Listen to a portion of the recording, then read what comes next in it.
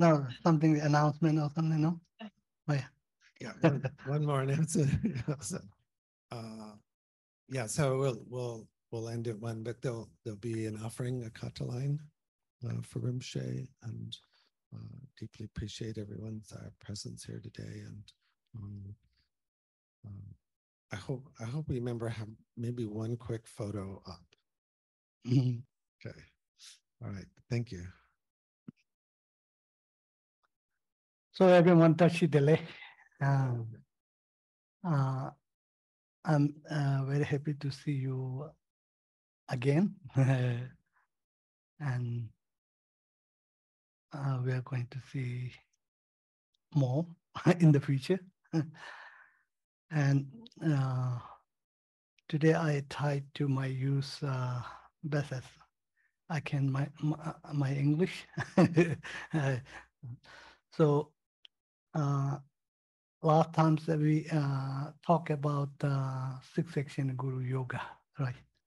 So six section Guru Yoga, I believe most people they do every day. So they have how it's the longer ones or medium ones or shorter ones. So the any of those at least shorter versions, it's very important to do every day if you receive highest yoga tantra empowerment. So when we received the empowerment, we already took the Bodhisattva vows.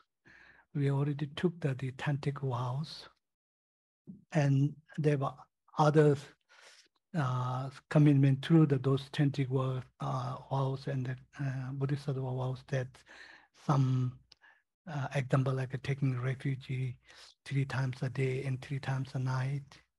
So kind of like that's many different commitment we already committed. So order to how to say, order to avoid downfall, which should uh, do practice daily through that six section Guru Yoga.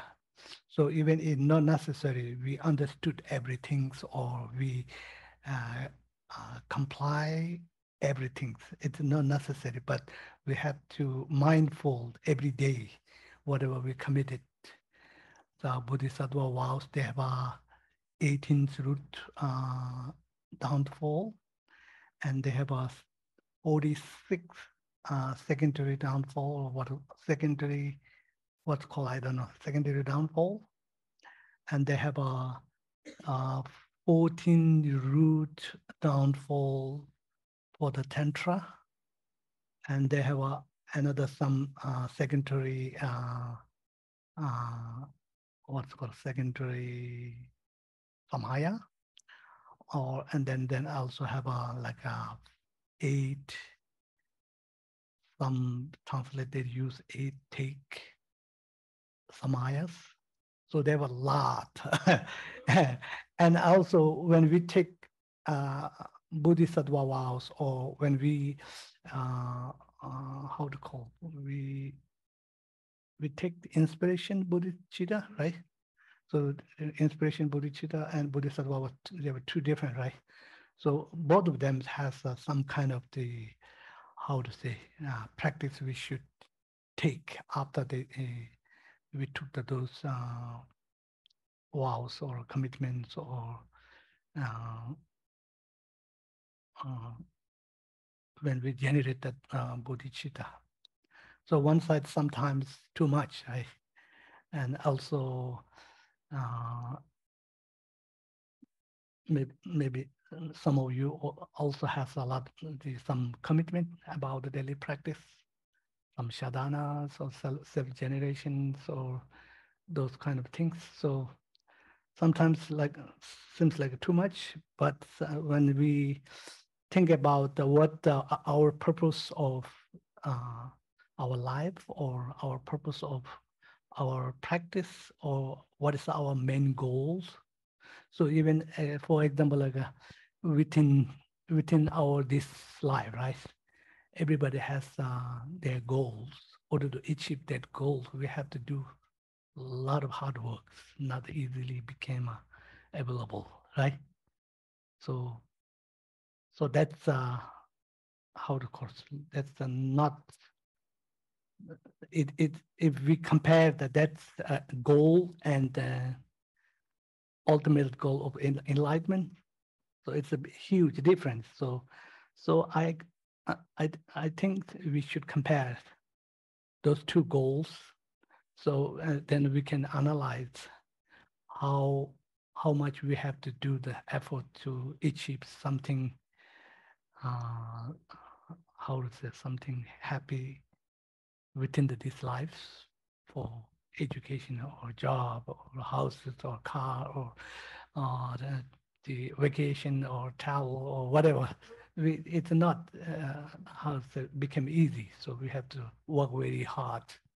So compared to that, to our ultimate good enlightenment, of course, we have to maybe countless double that part of the effort. So and many times, so whatever we do for temporary or the current, whatever we do is kind of like a temporary. It's not ultimate, right? So we can achieve whatever we set the goal within these lives, and then they have a time limit. Then we have to say goodbye. Then what, right? So our ultimate goal is still there. We have to do. Doesn't matter, right? We live 100 years with how to call it, like huge family members or friends or wealth or mansions or whatever we do. Everything we have to leave, and then we have to go. And then if we didn't, how to say, didn't able to reach the path to the enlightenment, then again we have to start whatever we did in these lives. We have to start again for the next life if we didn't go to that highway, right? So we have to turn around or something like that. So far we have been doing this same, how to call, same path. We came back and came back and came back, doing again same things. So anyway, we have to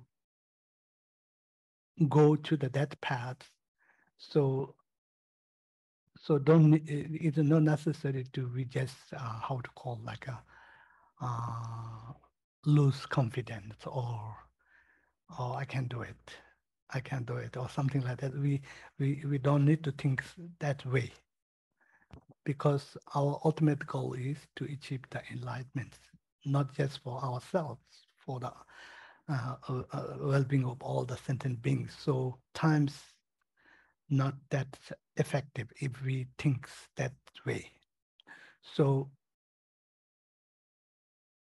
order to achieve, like there are many steps to take. So order to achieve step by step. So the one main, how to say, important thing is we have to, we already got the very, how to say, how to call it, fortune or opportunity. We are already born as a human beings, and pretty good opportunity we have to practice, studies, and we already found the Dharma instructor or guru or teacher or Dharma friends, and whatever ourselves, or what's called like a, I didn't know that much or something, whatever you feel, even you know Dharma a little bit, you know the the foundation of the Buddhist philosophy. What's the Buddhist and what, how to say, like the path that lead to the enlightenment, and how to say, like those three principal aspects of the path, right? The renunciations and Bodhi, the cheetahs, and then emptiness. Those we know at least a little bit, right? And if we want to spend some time toward the analyze of those things, we know a little bit, not just like how to say nothing, right? We know a little bit. So those are, I think, very fortunate that we already have. And plus, so the sutra part and the tantra part, right? Tantra part is, we believe it's a very rare, even though within we call the how to say, thousands Buddhas, right? Right, thousand Buddhas. Everybody knows thousand Buddhas. Like right now is what is fourth, right?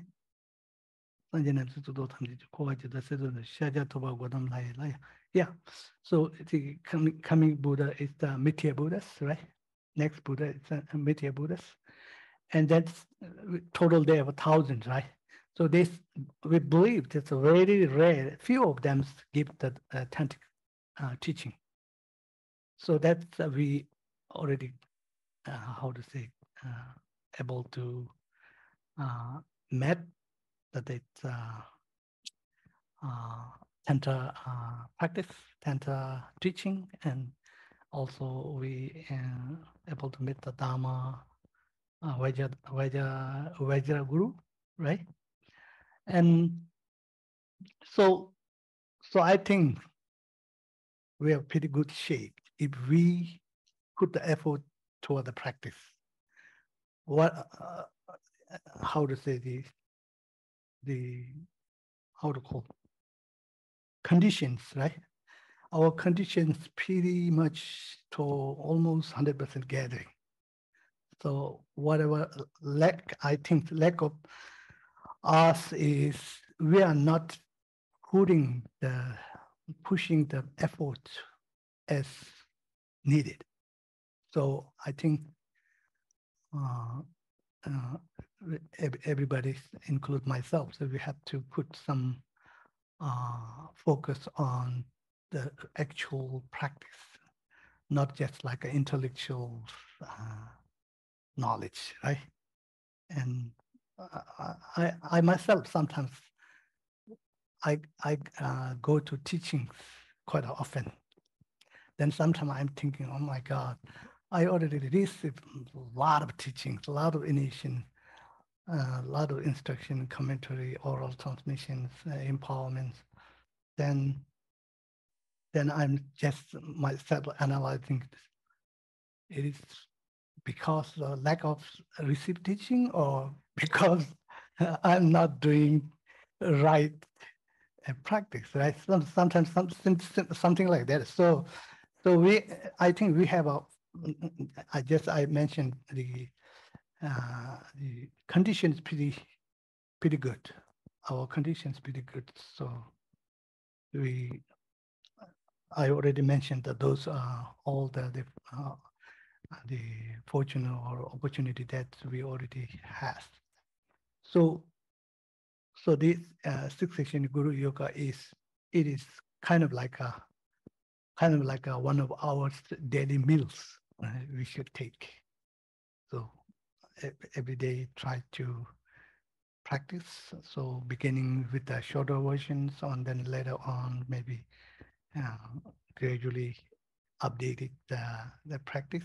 So shorter version sometimes feel like easier, but because of the several verses, but sometimes it's hard. Several verses you have to how to say you have to visualize or practice or analyze all of them within that short verses, it's not sometimes not possible. So when we have all the how to say all the words in those practice, much easy to analyze. Sometimes make shorter versions. It's commitments done by several minutes, but hard to how to say imagine or visualize or meditate. So gradually you should update that succession guru yoga. It's how to say it is kind of like a how to say help for all the practice, like a bhakti moksha, bodhisattvas, tantras, every practice part of the 16 Guru Yoga is included. So I'm not gonna go all the detail which we already discussed before. I would like to just lay out from the beginning. Some people might miss last time, or maybe some people may already forgot. Okay, then now you have to look at the practice book, okay?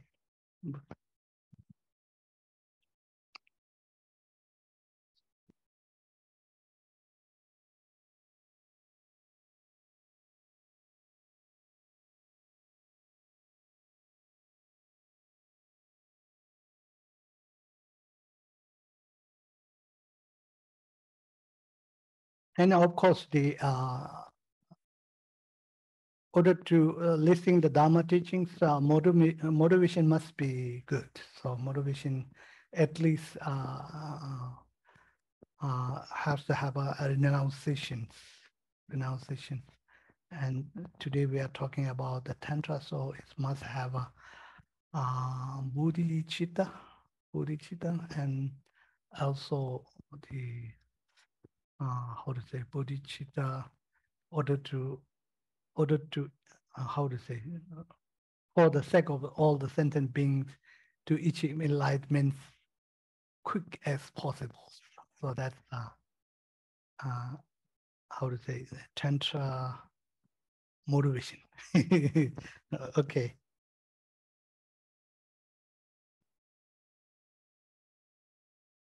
So here the beginning with taking refuge and bodhicitta, right?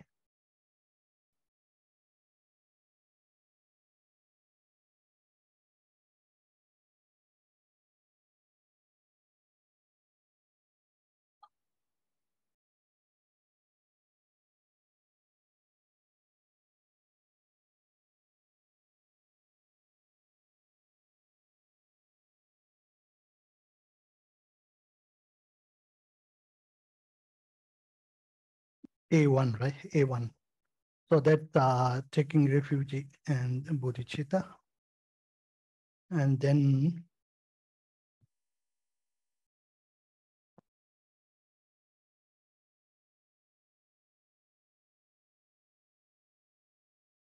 that Sanjay Dotso Chunama Sanjay Baba Sanjay Dola Benja Sanjay Trooper Shoji.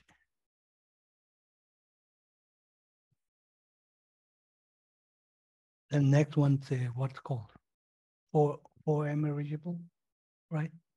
What's called four emergible? Yeah, four emergible practice.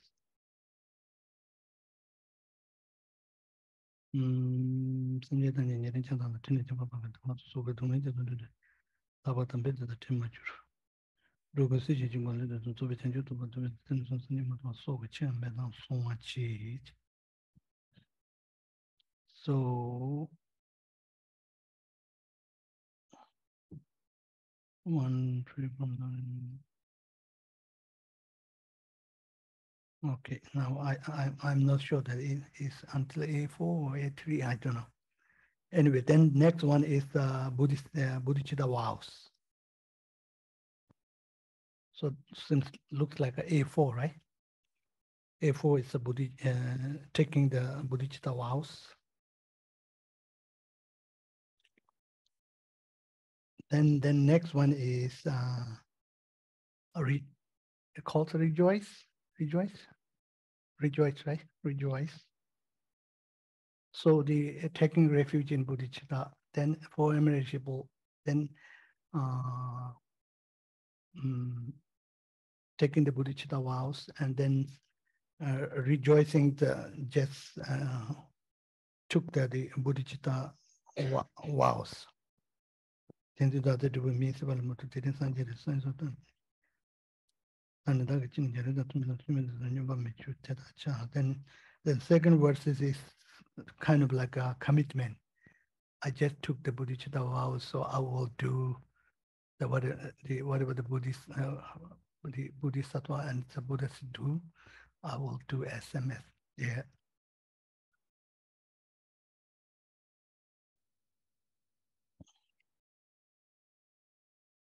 Then next one is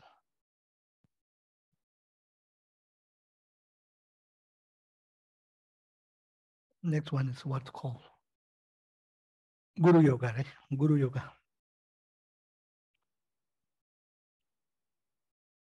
So Guru Yoga, how to say it? First, how to call it? Imagine or create the marriage field, right? Marriage field. So this Dunjinanga Yidu Rinjiti.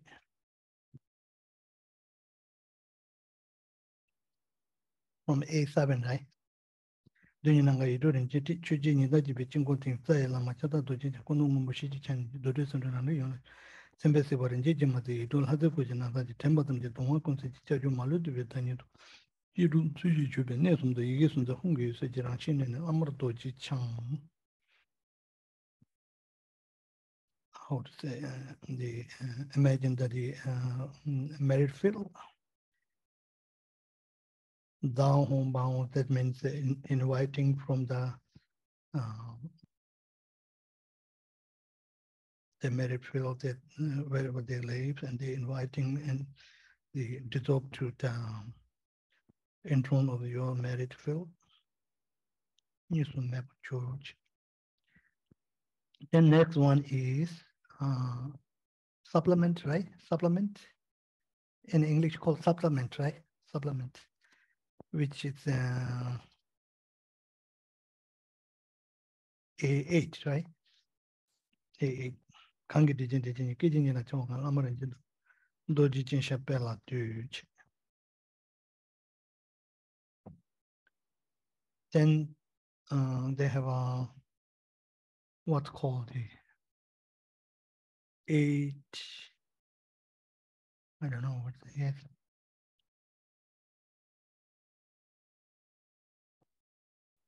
8. 8. How to call? We call Kangje. Kangje literally translate is funny. 8 late trees, like something like that. This I think it's related to the mother tentic. If someone who never took the mother tentic, maybe not necessary to recite this one.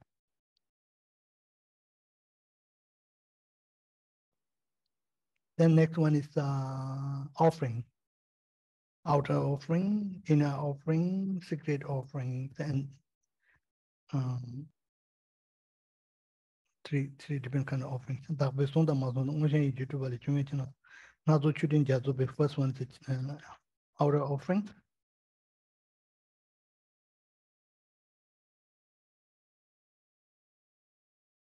And the inner offering is like what's called inner offering. We do the kind of like sometimes alcohol, sometimes that's already blessed. It has to have a bless before. Just alcohol or the black tea, that's not gonna. It's not going to be inner offering. So it has to be some kind of a ritual blessing for the inner offering.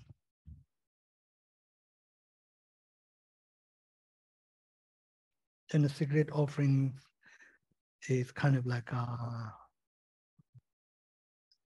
concert offering for the say guru or the idam.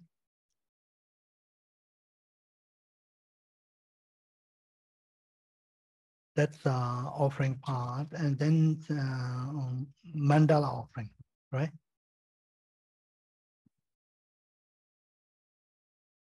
Mandala offering. Next one's mandala offering.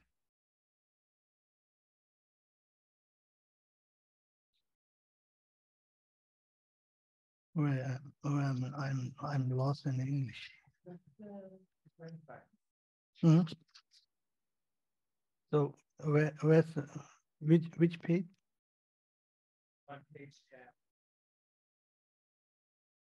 Okay, 12, right? 12.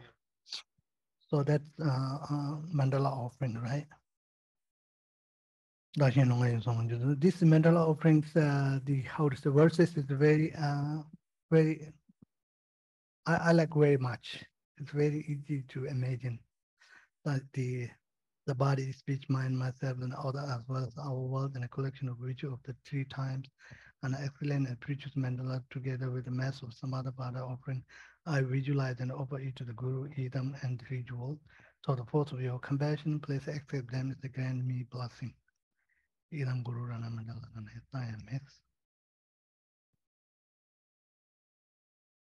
By the way, when we visualize the mandala offering, I think most effective one is, I think, main offering, whatever we're offering is not the materials. So here, I think this verse is mentioned. I believe it's our own virtues from past, current, and the future. That's, I think, most important to offer for the mandala offering. And all the Buddhas, Bodhisattvas, Sharakas, those virtues we can add it to, but our own merit or virtues, whatever we already collected from past and collecting right now, and then in the future, whatever we're going to collect, that's we can offer. And then that is the essence, and then we can imagine those as, how to say, how to call, mountains or whatever those we can imagine the material, but their nature as those virtues and aspects as those parts.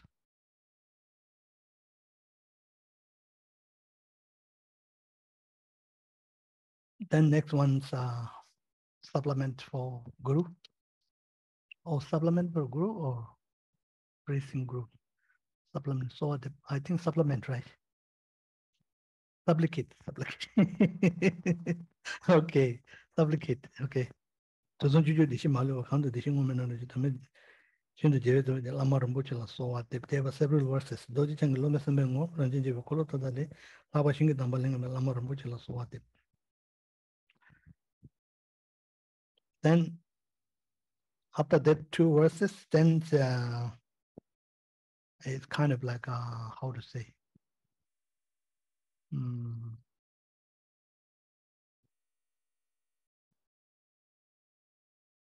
how to call, relying on the Guru, right? They have how to say, two way to practice. One from the minds, or one from kind of like offering or those things. One from our inner minds to think about the Guru or something like that.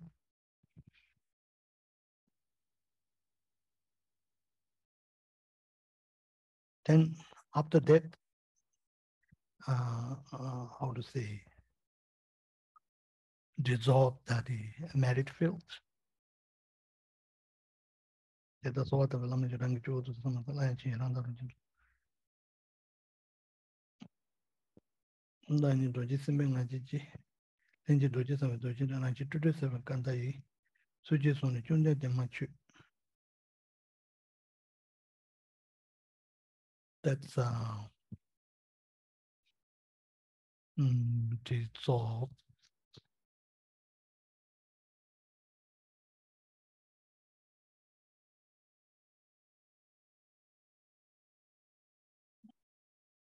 Dissolve the merit field, right? Then I think we're already in B4. B4, page 14. B4 is practice of generosity.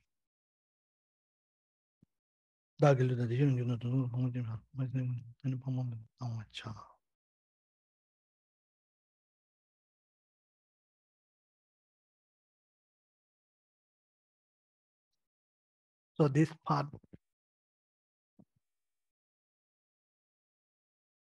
maybe we already done before, right? Then in Dombasum Longwa Chevas. Then after that is kind of like three vows, three vows, how to call it? Three vows reminded practice or something like that. Dombasum Longwa Chawas. So it's kind of like reminding ourselves, like Patimoksha vows and the Bodhicitta vows and the tender vows. So fully ordained, how to call it, fully ordained monks or nuns, that they can edit this in between the Patimoksha vows, kind of practice in there. So if not the fully ordained monks or the bhikshuni, then not necessary to edit that part. So maybe this one doesn't have, right? The next part is the Bodhisattva, 18 Bodhisattva vows. So today we should try to focus on this part, okay?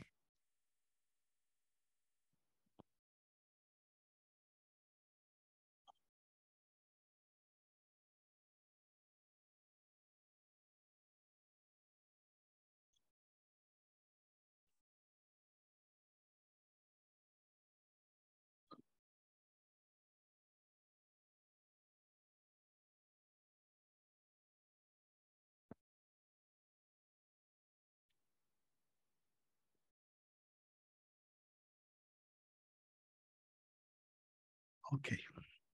I tried to type those 18 numbers in English. So I put here, okay?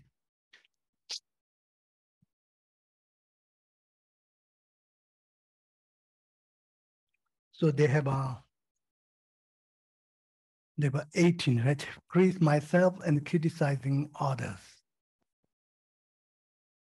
right? So the motivation must be like Nyepa Takurti. Nyepa means like fame, right?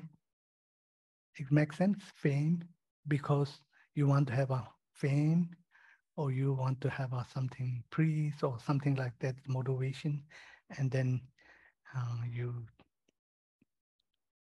praise yourself and someone is already, someone is, how to say, someone is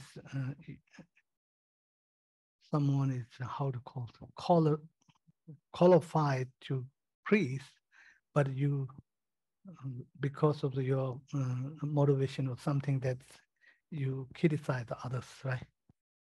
Some we have a behave like that, you know. The some even though not talking about the Buddhist practice, in the something like some educated people. Oh, he's a very high educated, but something, right?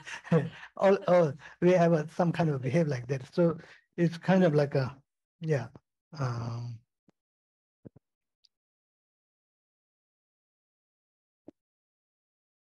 Yeah. Dr. Shimi, Nibo Kudila round to the Shin Mena, Dr. Shimi Chung. So the this has a two different kind of downfall, right? Praising yourself and criticizing others, the two different. So this one counts once, okay? Praising myself and criticizing others. So motivation maybe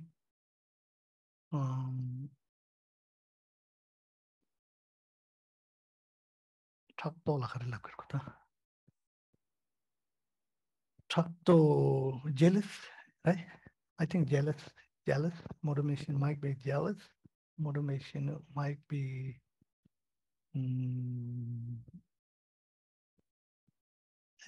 maybe attachment, maybe. And anyway, the self-centered mind that even you should, someone should praise the other people, but instead of the praising, they criticize, and you how does a person's self saying like I'm a good practitioner, I'm pretty much got bodhisattvas, something like that, right? So that's in general people who didn't take the bodhisattva vows, then it is wrong, but maybe okay. Someone who already took the bodhisattva vows, that's in general they said, right? Once Lojong practice says, I should respect all the sentient beings. How is it? Try to put all the sentient beings above you, right? So that means you have to respect for all the sentient beings. That means everyone has to respect. So they have no way to criticize the others. That's one part. First, how to say, one of 18 Bodhisattva root downfall. Then not giving Dharma or world.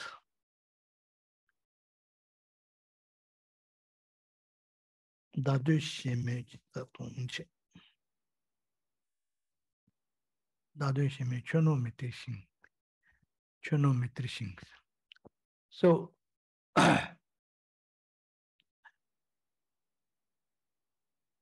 other person who needed Dharma or world, I don't know if it's a perfect translate word, world, or something necessary needed the beings, and some case, some people not necessarily need the world or support any material things, but they need the support for the right path, Dharma practice. So someone who need it, and then you know it, and then you have opportunity to do it. If you don't do it, that's this downfall. First part, Dharma. Then world or the material support, and then of course we know a lot of people need it, right? A lot of people need it. A lot of other sentient beings, animals, and so you. This is not saying like a general. If you don't do it or something like this, you knew someone needed, and you already, how to say, have an opportunity to do it. If you don't do that, that's fell off that this category. So they have two different kinds. One is Dharma, and one is what called world or material support. It's the second part, right?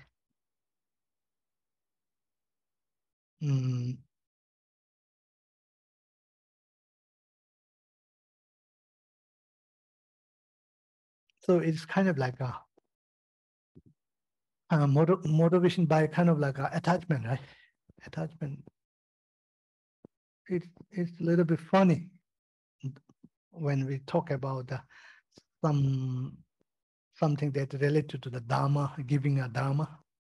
If someone didn't give, when general told, oh, how come it is related to the motivation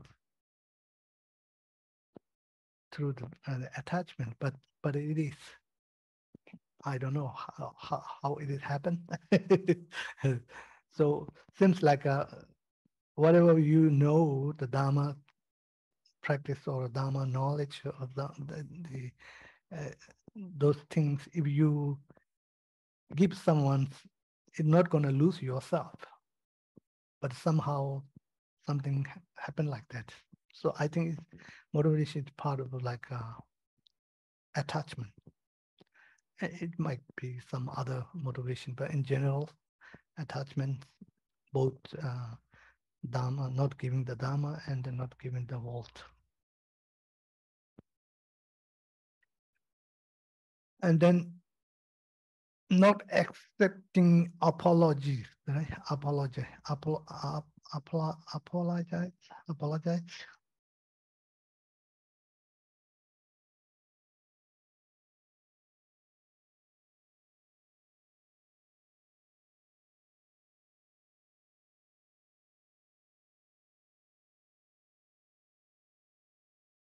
This one only said not accepting apologize. Shadamini.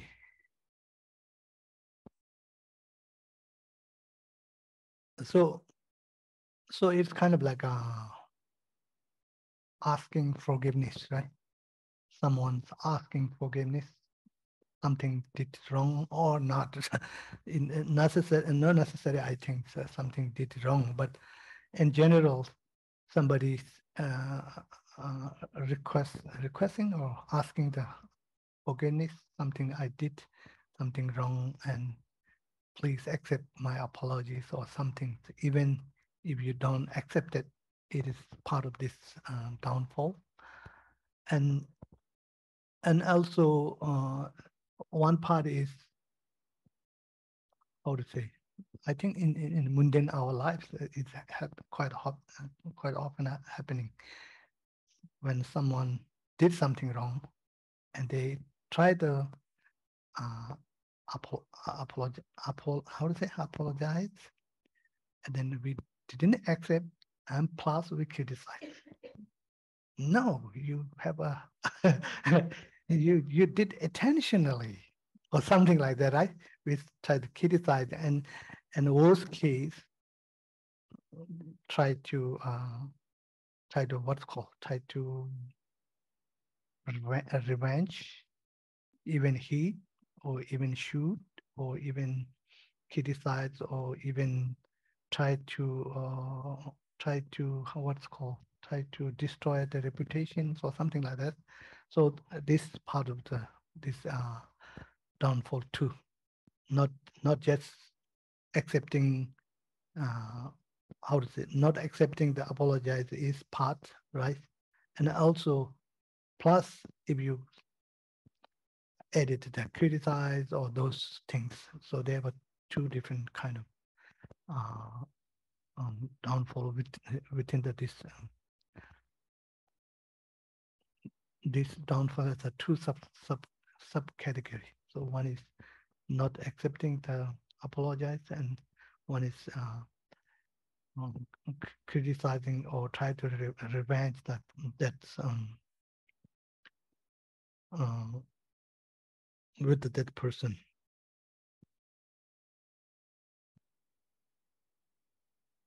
So this is interesting. They say not just apologize.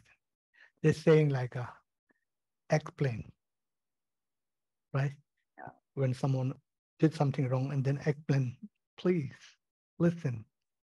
I have no idea. I did something wrong because I thought that it is something explanation, but still not accepting. Not the how here how to say in the word it didn't just say not accepting, apologizing, like with the explanation and then try to apologize, and then plus Tsokpa means like I try to verbally criticize you or uh, do something harm by something like a body or whatever things that try to harm you, or and then also I believe in the book I didn't see the how to say someone tried to destroy the repetitions. It's not in the book I saw, but I believe it is part of this too. Then abandoning the Mahayanas.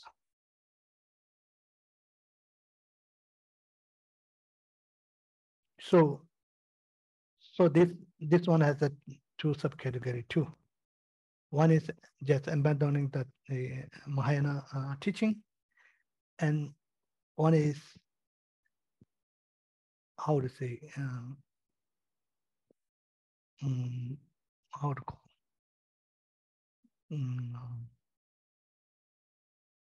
Chabala.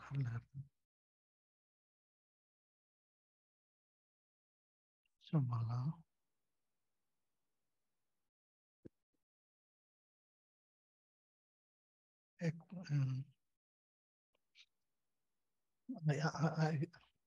I couldn't get the one word. When we, example, like when we get the COVID-19, right? It affects very fast. Well, how to say that word?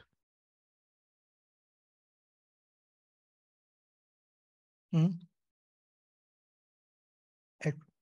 What say? Yeah, explanation, something like that. So the abandoning the Mahayana teachings one part, right? So they say not saying like general, it's saying like how to say authentic Mahayana teaching, which the person try to say this is not the real teaching. This if you do practice with that teachings, you get nothing or something like that explanation, right? Then another part is and just made up by that person and then giving, okay, this is good path. You should do this something that you will get to the pure land or something. So they there are two different ones. One is just abandoning, and one is that you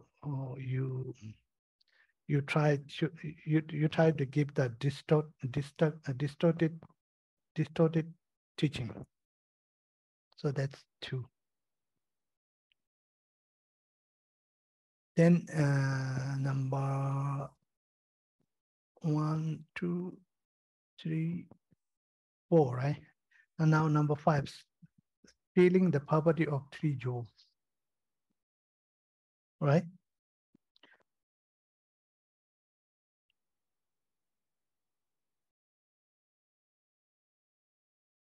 So this part is general, not how to say, not not close to the many people possible, like a stealing the property of 3 jewels. So it's might be might be related to the maybe Dharma center or monastery or nunnery or so they here saying like example like when someone offers something for the Buddhas, right? In general, we offering for the Buddha. In general, how to say our understanding is we try to offer something for the Buddha statue, right? Go to the temples and offering something, and there were many different places and there were many different traditions they're offering, try to make some, they have some their own traditions. So some may the example like a Tibetan people, many they do whatever they have a jewel, they go to the temple and they offer. So it is very possible. It is property, right? Something jewels like a what's called example like maybe amber necklace, right? So someone who has, or there were some traditions before someone who died, they offer. In some case maybe lamas, some case maybe monastery, some case maybe go to the particular temple, example like also the Chokan temples, and they go and offering. So it is possible that who take care of the temple or who has authorized that statue or temple, it might take away. That's possible, right? So it's a one, and also Dharma part, like the in reality when we talk about the Dharma, it's not those scripture, but some people offering the Dharma, like, okay, I want to sponsor the print that some such a scripture book or something like that, right? And so it's it's uh, maybe possible something intentional or not intentional, maybe the how to say. It's in most cases like a monastery, nunneries, or printing company or some possible. They might say, oh, it costs more than $500 or something like that, right? So in general, they may cost like $500 and they may add up $600, $700 or something like that. And the some people might get the two different sponsors for same bill, right? Same, it's possible. So it's three jewels, Buddha statue or Buddha or something that it's not necessarily just a Buddha, like the Tara or those deities or everything pretty much same. And then Dharma, uh, like a, like I mentioned, a book print, right? Dharma book print, and then Sangha. Sangha, I don't think it's a single monks or nuns. I think has to be something group, at least 4 members of the Sangha or Bhikshu, Bhikshuni. And it's most related, we can say, like a nunnery or monastery. So, so some of those we will talk later. They have some sudden motivation they needed to fell under the sudden downfalls, whether intentional or not. It's possible, like a monastery or nunnery. So when they offer in India, like India, I don't know the right now current situation. Used to be our monastery. They have a lot of people who need to work, right? A lot of staff. So monastery they give each month 15 rupees. 15 rupees. Why? 15 rupees is you can that times you can get 30 chai. So one day you can get one chai. Yeah. So that's why the monastery give the 30 rupees, right? So whether intentional or not intentional, so you might get double chai, right? So that's found came from the monastery and possible, right? So we can have an argument or is how to say they have they stealing something they have a sudden how to call it, sudden reasonable price. You may not get stealing how to say downfall if you just steal 1 rupees, right? So and they have a sudden reasonable price or something. I'm just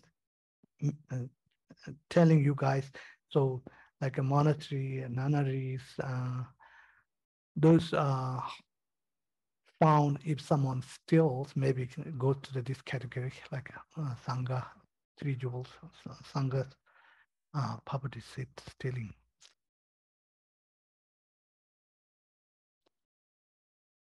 Then number 6, right? So we can put the 3 subcategory, right?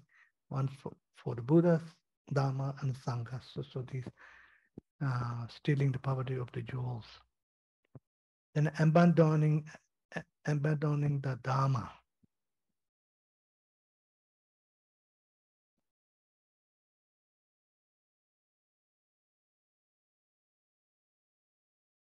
This is very similar to the other ones. So this is not saying like a just, how to say, not saying like you just not doing, or you not just accepting uh, the dharmas or this teaching. This saying like you criticizing the how to call dharma, something like oh, Mahayana is not exist. It's not taught by the Buddha. Even we know, right? Some people say that Tantrayana not exist. It's made up. It's not taught by the Buddha or something like that. So it's kind of like a dangerous word. But here talking about people who took the bodhicitta vows. If they criticize like that, that's a part of the how to say, breaking their vows, right?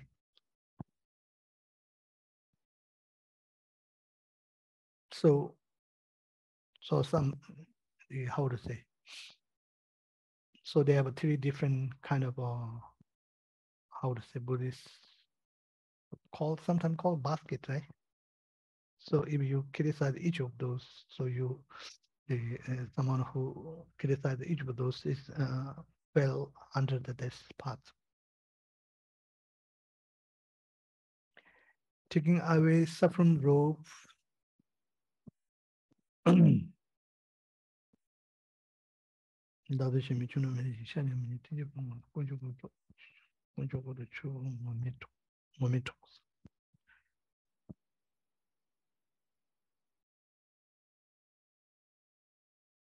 So here saying like how to say, in the word here says what is it, taking away saffron robes, right? So what's called the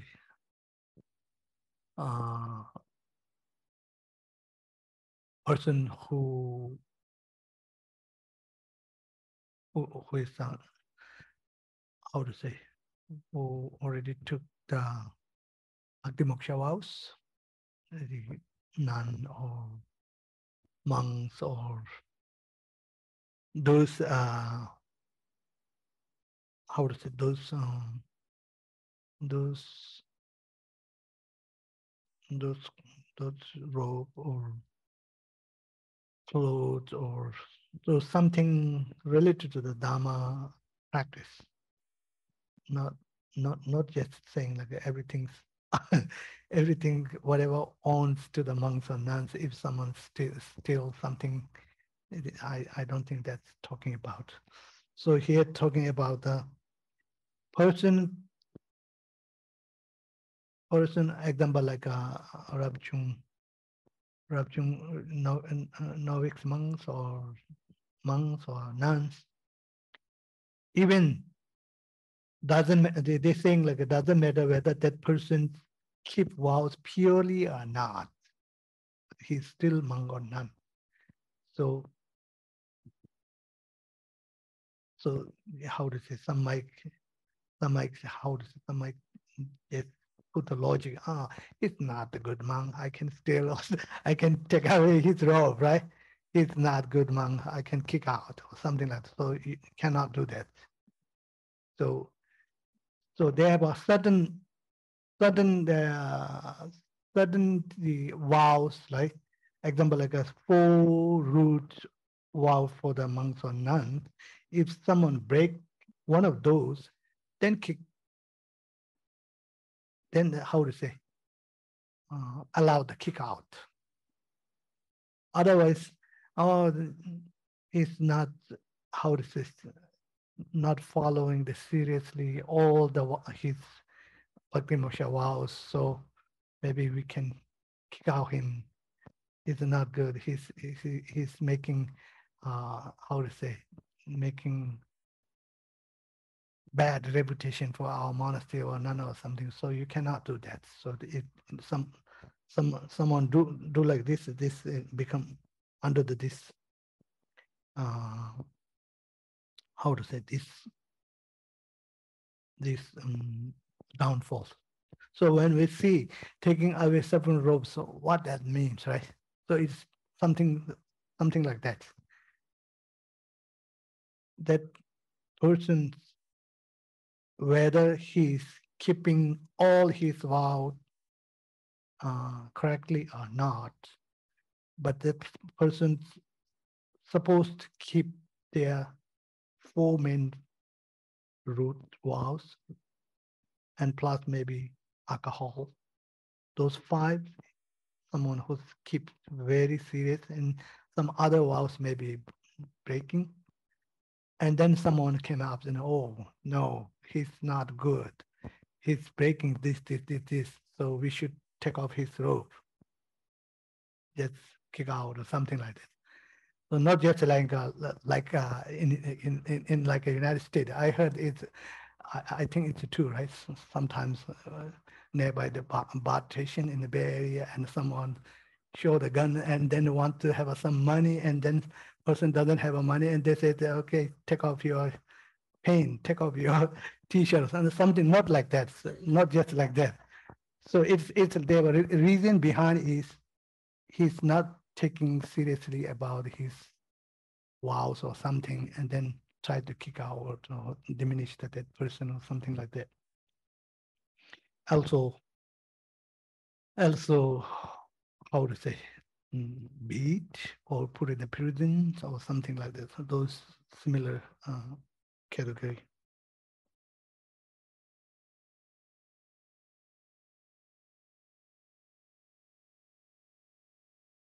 And of course, if someone forcefully disrobe, right? Forcefully disrobe the monks or nuns. It happens when the cultural revolution in China and Tibet cities, and some many monks and nuns, they forced to disrobe. So that's the taking away suffering roles. Then committing one of 5 action of immediate repercussions, right? Tamengas.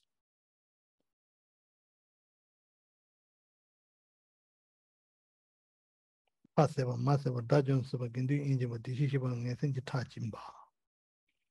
So try to kill fathers or mothers, and try to kill the Arhat, and then Gindinja Injabana, try to make divided the monastic or nunnery, all right?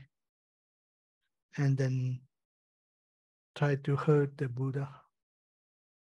So those 5 we generally call Tamenga. Tame means general, how to call Tame means kind of like without interruption, right? Without interrupt. That means if you commit one of those within their lives, you're gonna have a how to say, you're gonna have a that effect with next life. So that's why they call the uninterrupted 5 how to call 5 karma or something like that. In Tibetan word, Same is uninterrupted, Le is karma. So uninterrupted karma or something like this.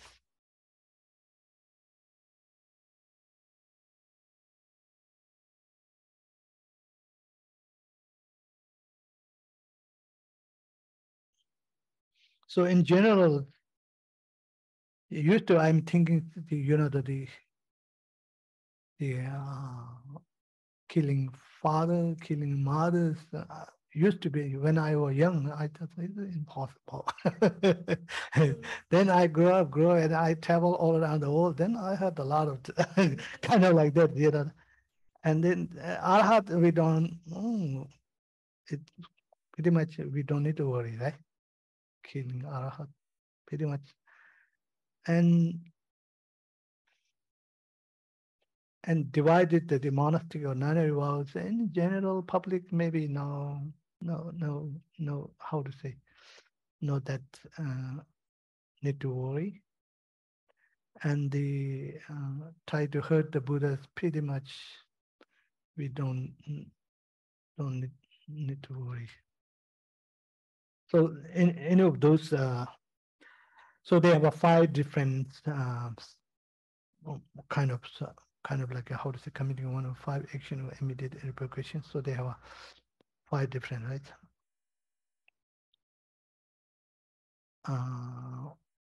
Father, mothers, arahat, and how to say, try to divide it monastic or nunneries, and then try to hurt the Buddha. Then 9 is the holding wrong views. So this one is pretty bad one. So wrong, yeah. Holding wrong view is, it's not talking about related to the emptiness. Okay, that's someone might be might get the mistake. The holding wrong views, it is talking about someone believes, someone don't believe karma, and someone have a very strong view. Next lives, no, they have no future lives. Karmas, no. Whatever you do affect your future lives, no. Something like, I mean, with the logic or with some background, don't believe in the future lives or karma or something, that view. Not talking about the, when we talk about the emptiness, wrong view is ignorance, right? Not just ignorance talking about. This holding wrong view is you have a certain view that support, how to say, background, there's something logic. Okay, no karma, cause and effect, no future life or past life or something like that. That view. This one's pretty. Why I said it's bad ones. This one doesn't. This one no need all the 4 factors. There were many different, like example, like 18 different downfall, right? Only 2 fall, no need all the condition gather. All the others, 16 of them have to have 4 different conditions together in order to fall under the root downfall. So this number 9 and I think number 18 or something, that's giving up bodhicitta. These 2, no necessary to have all the conditions or factors. So that's why I said it's a bad one.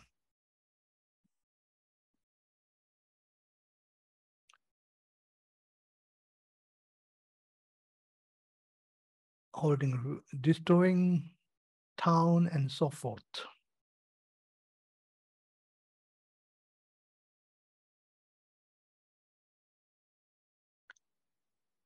So whether I don't think it's it's going to be, this one is going to be happen. Person who already took the Bodhisattva vows, but it's similar happening in our world, right? It's talking about the towns, cities, or countries, or whole environment try to destroy. So, so people who took the Bodhisattva vows, I don't think it's going to going to happen like this. But in general, we do something right. Town, try to destroy the towns on cities and whole country or whole planet or something like that. destroying town and so forth. So this one is the said town and so forth. So include these like cities and then whole countries or whole environments or something like that.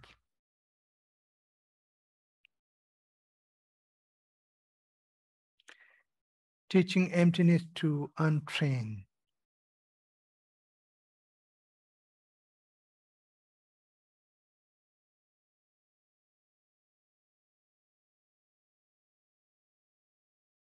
So this one is talking about the unqualified to listen or to listen to the emptiness or reality. So it's not just saying like a general person, someone who already generated the bodhicitta, but someone is not yet ready to listen or practice the emptiness. And then someone give the teaching like that for that person might lose the bodhicitta. So that's why they're saying like untrained, giving the emptiness to the untrained practitioner. That means in this case is talking about someone who is not quite ready to listen or practicing the emptiness, but already generated bodhicitta. And that person, if you give the wrong time or how to say, kind of like a wrong times to give the emptiness, and he might when we give the emptiness, when we think about emptiness, it's everything is not existent, right? Then he might that person might thought everyone is not existent. Then why I should generate bodhicitta for the everybody, right? All the sediment, something like something how to say easy understandable word I can use like this. So when we meditate or when we practice the bodhicitta is order to achieve enlightenment, order to the well-being for sentient beings, I would like to achieve the enlightenment, something like that, right? So when that person heard the emptiness, everything is not existent. Oh my God! Then why I might be not existing or something like that. So the how to say the lack of understanding of emptiness might bring down that person's bodhicitta toward the how to call it, here is practice. Okay, then better I should just focus on renunciations and try to get the arhat stage, not enlightenment or something like that. This one is this emptiness to the untrained.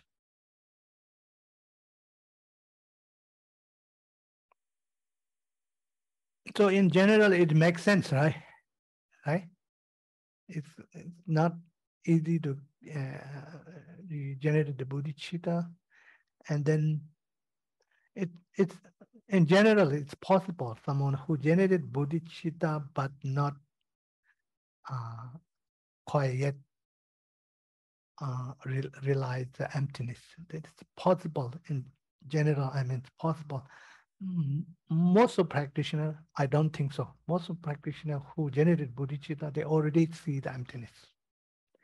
And then when we debate, right, in the monastery, Mahayana, the Madhyamaka subject, and then they have a different tenet, and within the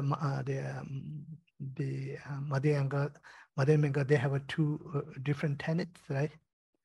So Savantantaka and what's called Pasangika. So I think Pasangika, which one's the highest one?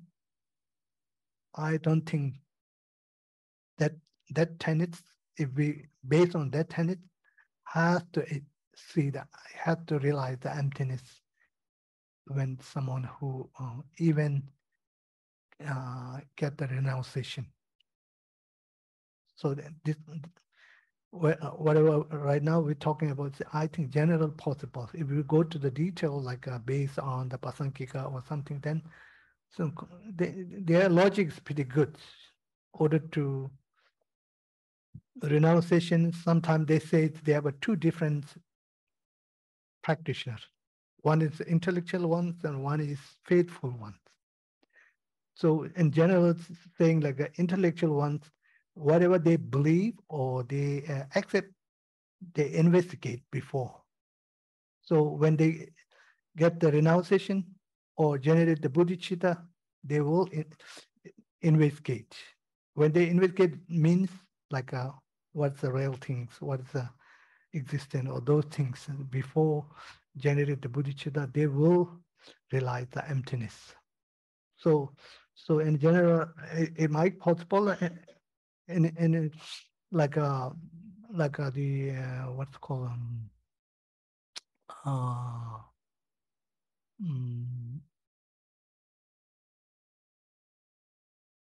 Adisha master, what's called Adisha master? Adisha master in English. Samatakiti, Samatapata, Samatakiti, something. Yeah. So something like that. That master, even he gave the Bodhi Sattva vows to the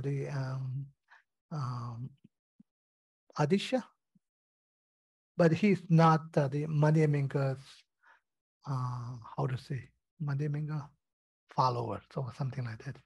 He's so why I said possible that masters give the bodhicitta vows to the Adisha because he do practice the bodhicitta vows. He already took the bodhicitta vows, but he didn't realize the emptiness as prescribed from the Pasankika tenet. So that's why I'm saying it's possible.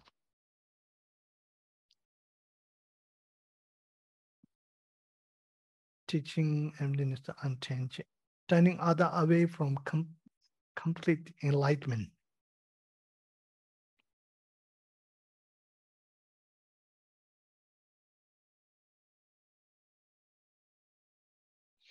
So it is possible, similar to the above one.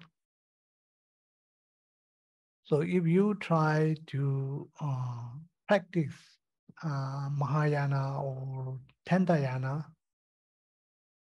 in this case, like a Mahayana, it's too, how is it, too far away.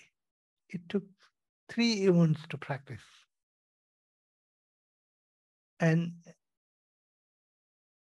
then you have too much responsible or something like that. Someone tried to explain to you, right?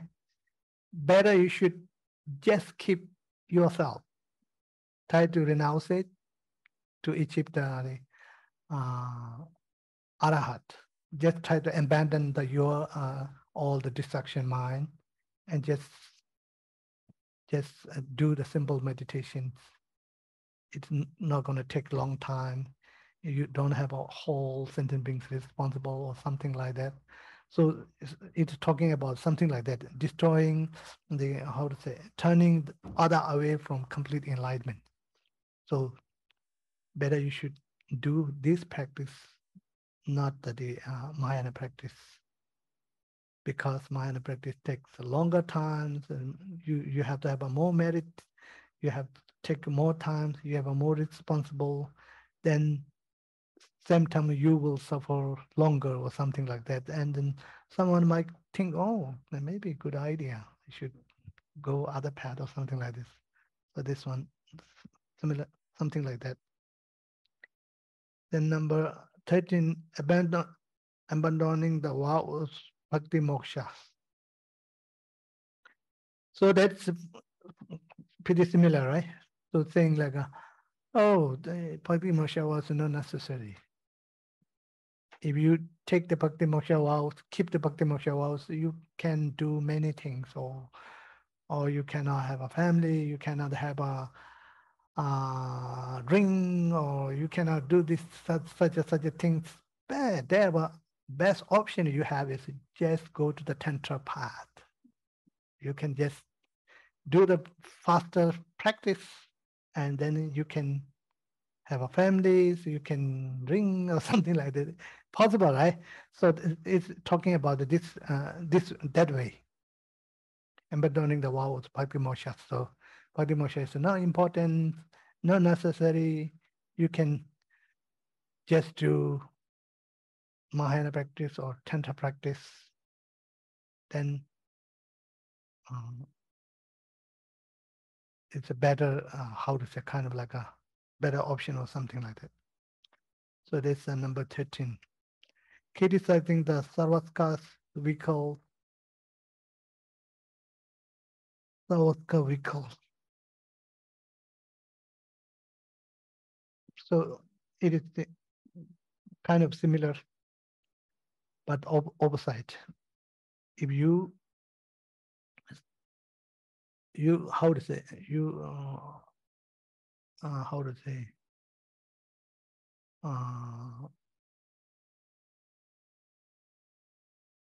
belongs to, or how to say, not necessarily this, not necessarily being as a Mahayana practitioner or something that's like the how to call,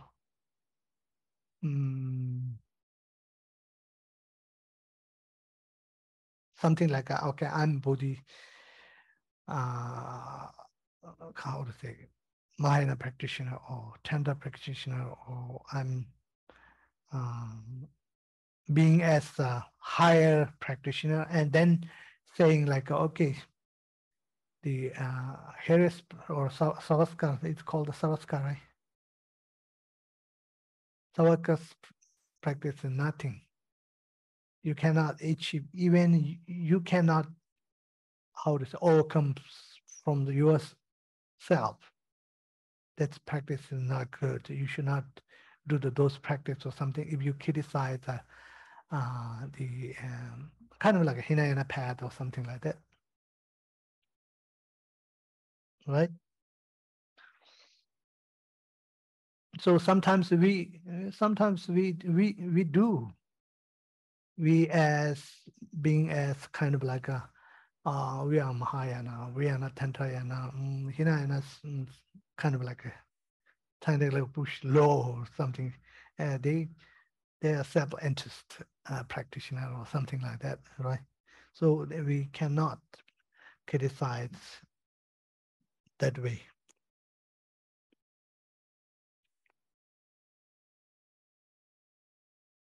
Criticizing the Savaska vehicles, telling a profound lie.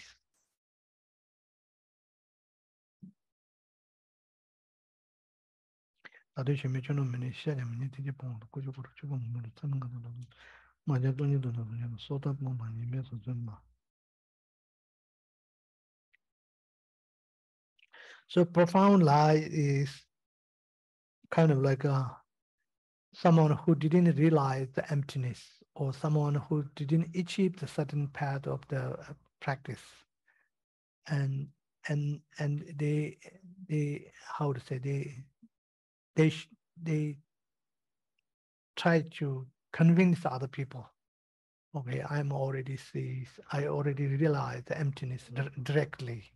Yeah. I already achieved bodhicitta or something, sometimes we call the big lie or whatever it is. So in general, general in our society, we said this kind of lie is not very danger for the general public. It's more close to the lamas. Yeah, someone like me. So yeah, so when you know that many people follow you or please you, then somehow our mind's a little bit dumb, right? Thinks, okay, I'm pretty much good. I'm and even not necessarily that you can say clearly, I already realized emptiness, but someone may please you. oh, you are the Lama, you are already enlightened being, you are already Bodhicitta or something like that, then you might show some sign accepting. Okay, I'm yes, or something like that. So that's talking something related to the death. So some it's in general possible, right?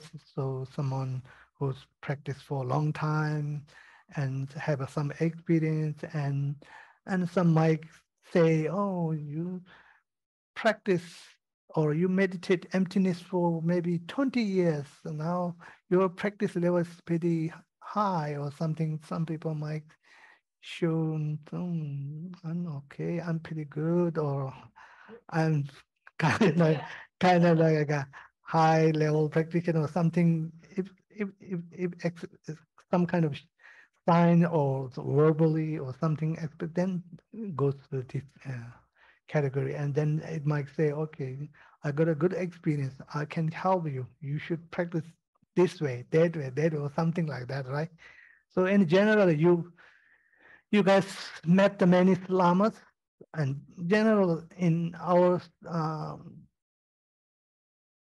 Tibetan lamas, pretty serious lamas and pretty authentic lamas, they never ever say, I realized something, I'm good at about this. Never ever gonna say. Always say it into some kind of like some tough topic, right? Some very tough subject. When we discuss, even when we are in the debate class, we go every day. We go to the teacher to receive the instruction, and some how to say uh, tough subject. Even when we listen to our teacher explanation, pretty clear, but he never ever gonna say, "That's it, you follow," or something like that. He always said, "This is a very tough subject. My suggestion is like that, but you should investigate. You should read this book. You should try to debate more, and then whatever you have a thought, come back and tell me," something like that.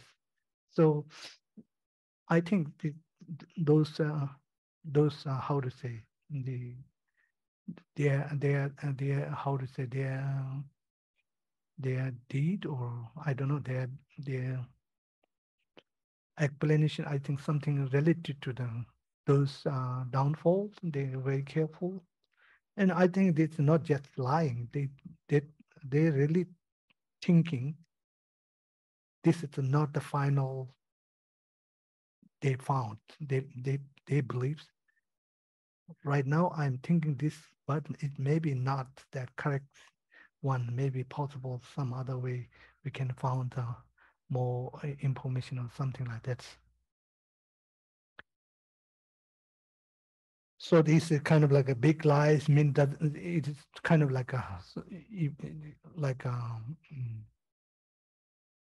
in Tibetan or mutual lamejun is kind of like a that lies and more close to the lamas, not the general public. So it's possible, right? Some many lamas, they do the divinations and they're asking many things. You guys notice or not, I don't know. When you go to Tibet and then public came out and they ask you many different kind of question. Example like Amdo region, right? My monastery area, they have a kind of like a custom when someone senior member of your family pass away, and within a year or something, some relative, when they were newborn baby, they want to find out whether this newborn baby is my father or my grandpa or grandma or not. They're asking like that. So it's it's not the easy answer, right? So when they ask you and then you pretended and try to do the divination and then say, oh, yes, this is your father, this is your daddy's, the, how to say, the reincarnation, then then possible this big lie. Right? Okay. Telling the Pahon Lao, taking the property of 3 jewels.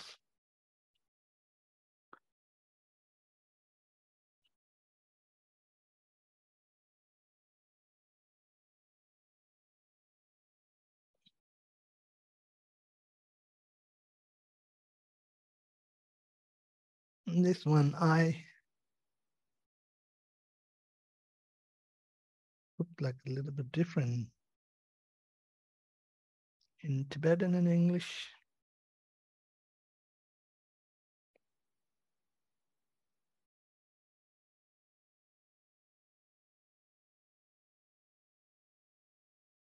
Crossum Corlens. So theory poverty here it's a little bit different than whatever we talked last time. Last one we talked about the Buddha, whatever we offer the Buddha jewelry or something that we try to steal or something. Here saying like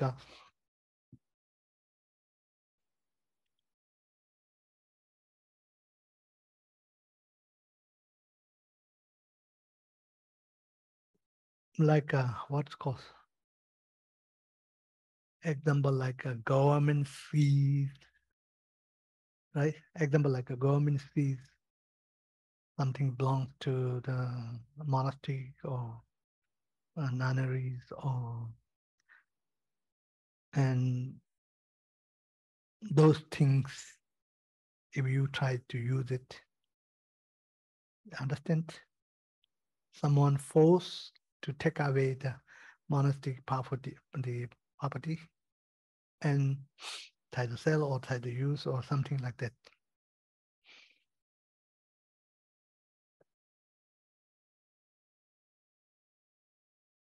An example like okay, someone this related to rice. Example like someone steal. Example like a Tara jewel, right?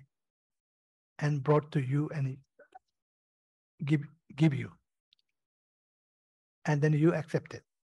This might, yeah, this might be go to this category. If someone steal or force by force or by steal something from something that belongs to Buddha or Dharma or Sangha, then use as give or something, then you accept it. So I mentioned right, those 16 of those has to have a 4 conditions. So if you're not aware of that, maybe not go to this category. If you're aware, you know exactly what that person offering you, where it's come from or something like that, then go to this category. So in general, this is not, how to say, not that danger for us.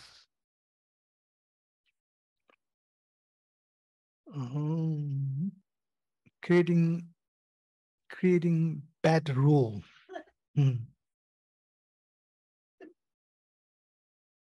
That word is different in English and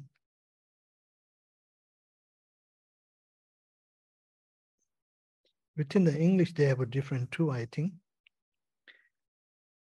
Previous one is I have an English word. It said accepting what has been stolen from the triple gem. That more clear, right? And then number 71 is establishing unfair policy. Yeah.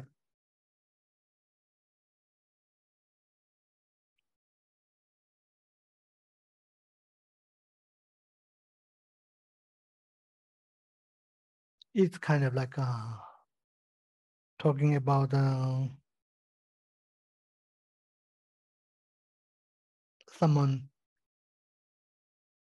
related to someone who practicing like a single point mind practitioner, and then you try to take some poverty from the dead guy and try to give someone who just how to say, just reciting some prayers or something like that. It makes, how to say, make distinctions, try to force or steal from the someone who doing something like a meditation or Singapore meditation or Vipassana or something, and then you take that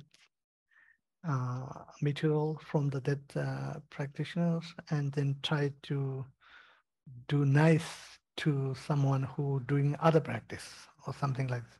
So this saying like establishing the bad policy, unfair policy. So like a, how to call,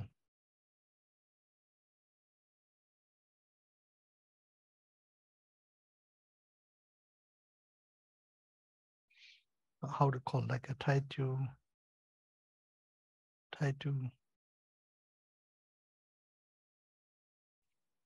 I have I couldn't find the word for English. Kind of like a you you someone who takes a side, okay, and then one side you main reason I believe you don't like it or you don't believe it or something, and then force or by steal some property from the dead practitioner or group, and then try to those property, whatever you took or force from the dead group or person, then try to help the other group or practitioner. So seems like a generosity, but the reality is not. So you kind of like a unfair.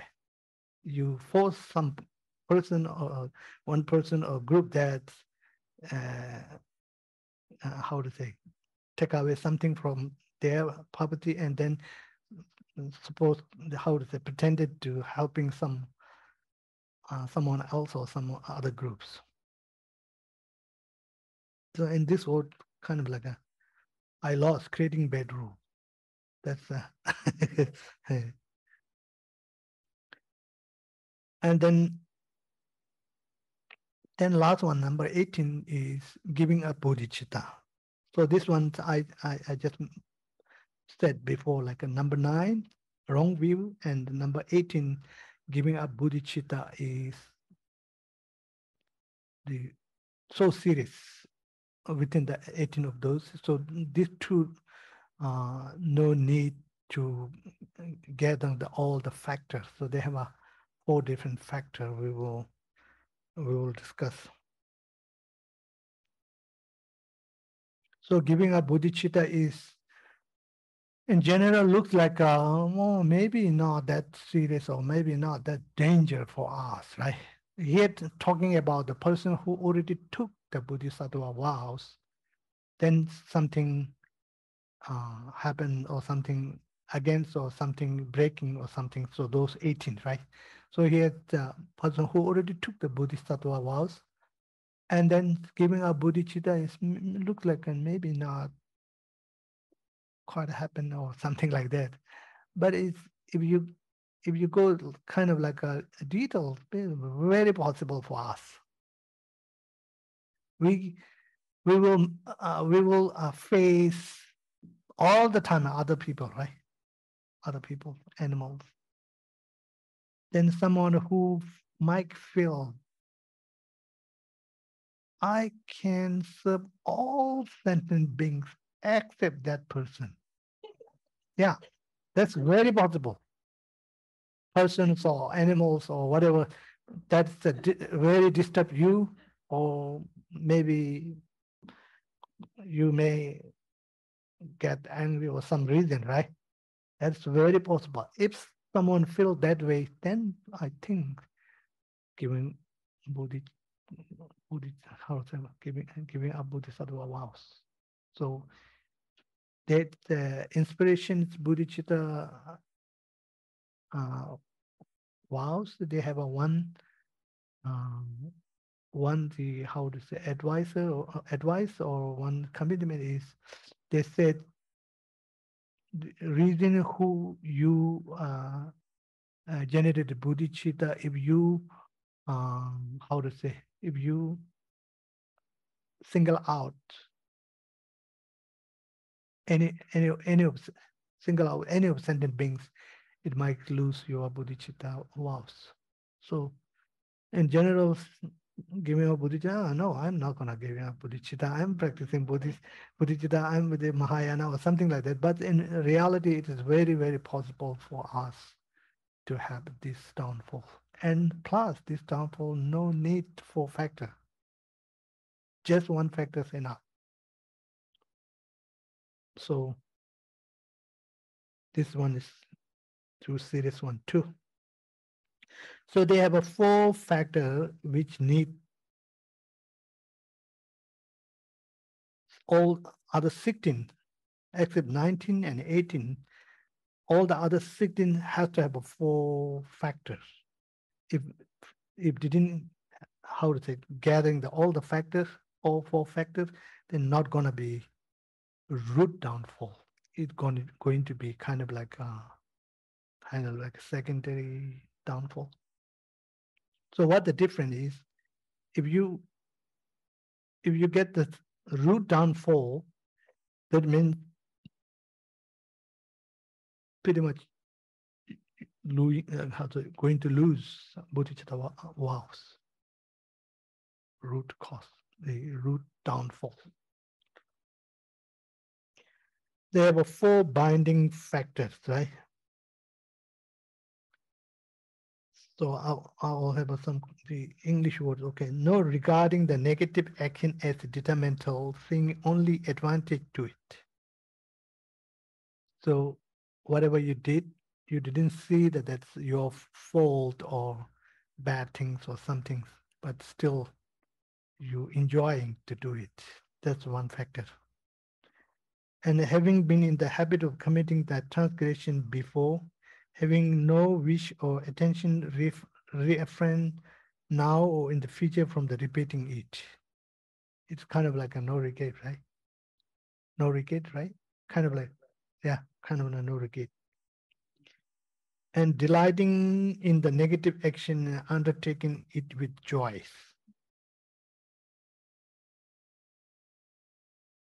So one is you did it, and then how to say you how to call you feel as an advantage.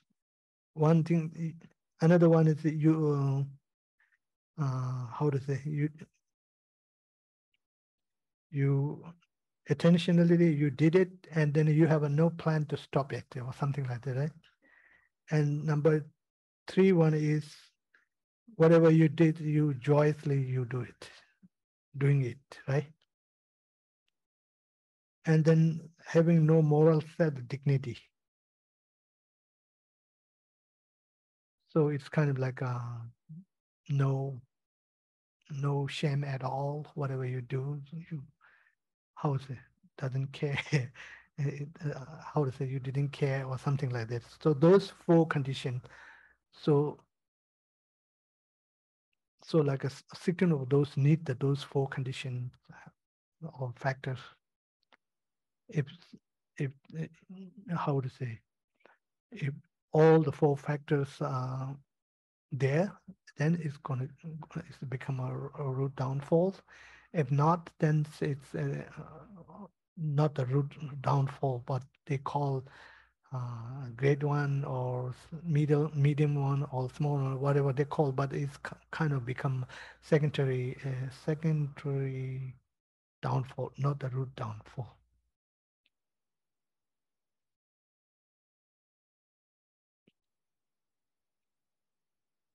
So we able to finish the 18 root downfall.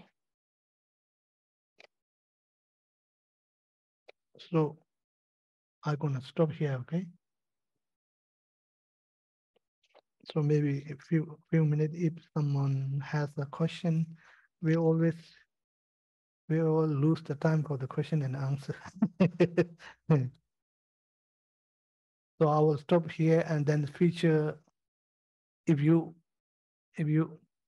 want to continue latter part. This latter part is kind of like a tantric, 14 tantric downfall, and then secondary some samayas, and then some the mother tantric samayas, and eight eight thick downfall or something. That's we didn't go through today.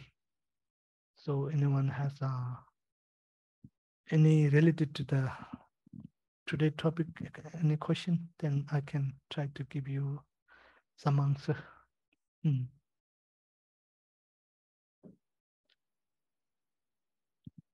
I have a comment. Mm. I'd like to thank you for today, and after a while, please come back. We'll travel and let's go over branch commitments and tantric commitments, because I know for us to run a temple, Dharma Center, we have to have these commitments. So being mindful is most important, but sometimes people say, I'm being mindful, but I'm not going to accept apology. so do run a temple, and for people to get along, accepting apologies and listening to others is most key, isn't it? Most key. So very, very difficult. So particularly praising myself and criticizing others. So these are essential, just how to get along. So thank you so much for today. I know some people have to made commitments to leave at 1 perhaps, so maybe should have cut a line like that, and we can save questions for next time, do you think? Okay, thank you so much. So I first offer Rinpoche cut, and then people line up behind me, and you can include an offering if you like, or just come up and say hello. I might say one thing. I have a one sad story. One kid is only 6 years old, and several years ago he got a kidney failure in India. So that father I know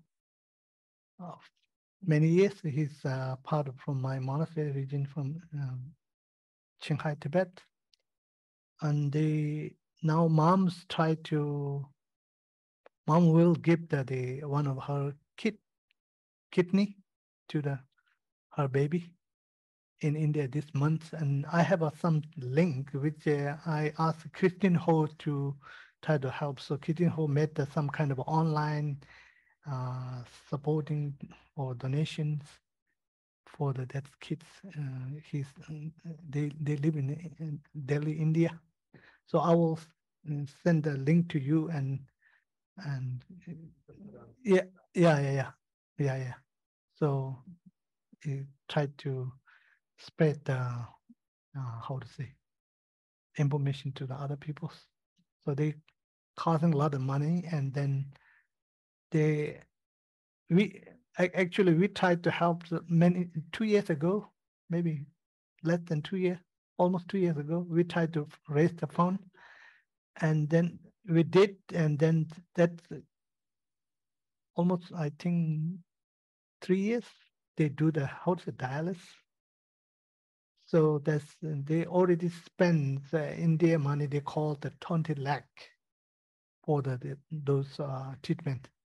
Now they have to do the surgery for both mom and kids. And I don't know that the medical, how to say, etymology.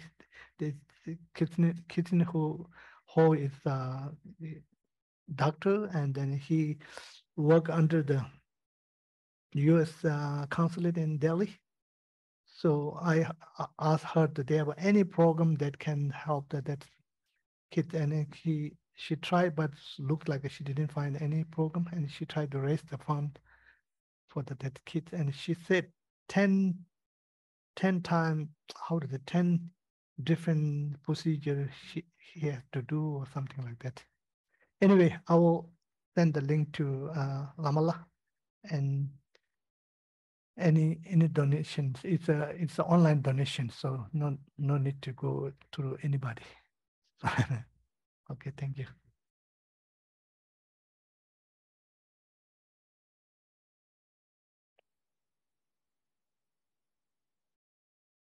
Mm. So we'll put that on Facebook. Yeah, thank you. Thank you. Yeah. Mhm. Thank you. Much for coming. Yeah, thank you. Thank you. Yeah, thank you.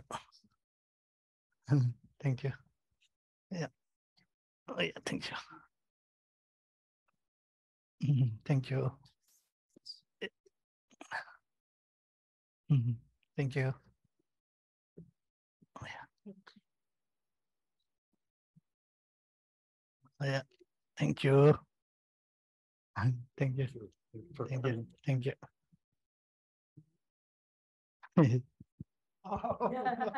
Well, how are you? Very good. How are you? Thank you. Thank you. Thank you.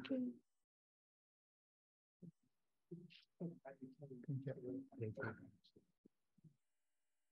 Thank you. Oh, yeah. Thank you. Rinpoche.